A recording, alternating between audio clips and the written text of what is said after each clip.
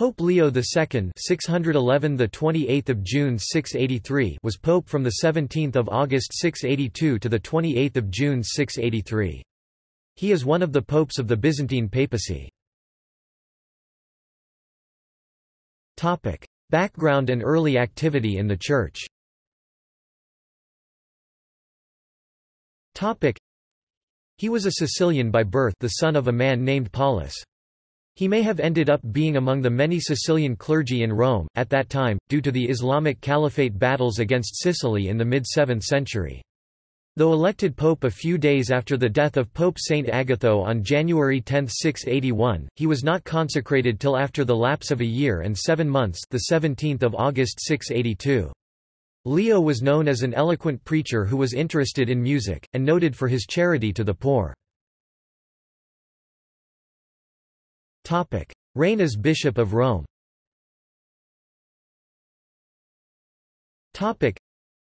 Elected shortly after the death of Agatho, Leo was not consecrated for over a year and a half. The reason may have been due to negotiations regarding imperial control of papal elections. These negotiations were undertaken by Leo's predecessor Agatho between the Holy See and Emperor Constantine IV. They concerned the relations of the Byzantine court to papal elections.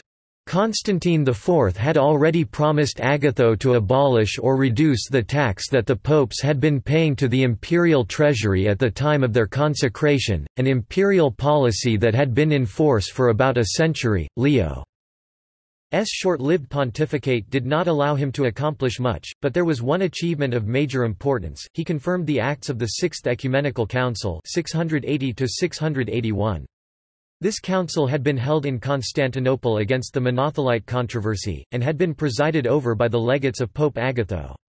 After Leo had notified the emperor that the decrees of the council had been confirmed, he made them known to the nations of the West. In letters written to the king, the bishops, and the nobles of Spain, he explained what the council had effected, and he called upon the bishops to subscribe to its decrees. During this council, Pope Honorius I was anathematized for his views in the Monothelite controversy as tolerant of heresy. Leo took great pains to make it clear that in condemning Honorius, he did so not because Honorius taught heresy, but because he was not active enough in opposing it. In accordance with the papal mandate, a synod was held at Toledo 684 in which the Third Council of Constantinople was accepted.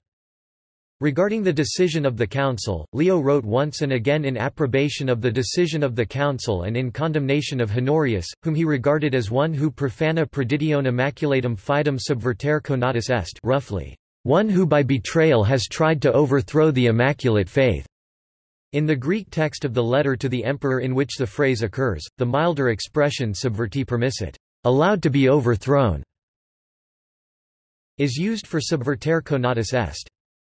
At this time, Leo put an end to the attempts of the Ravenna archbishops to get away from the control of the Bishop of Rome, but also abolished the tax it had been customary for them to pay when they received the pallium. Also, in apparent response to Lombard raids, Leo transferred the relics of a number of martyrs from the catacombs to churches inside the walls of the city. He dedicated 2 churches, St. Paul's and St. Sebastian and George. Leo also reformed the Gregorian chant and composed several sacred hymns for the divine office. Burial.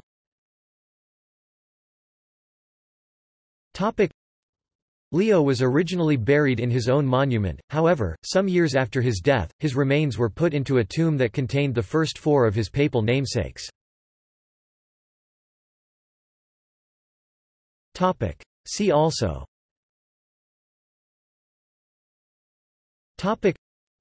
List of Catholic saints, List of popes. References.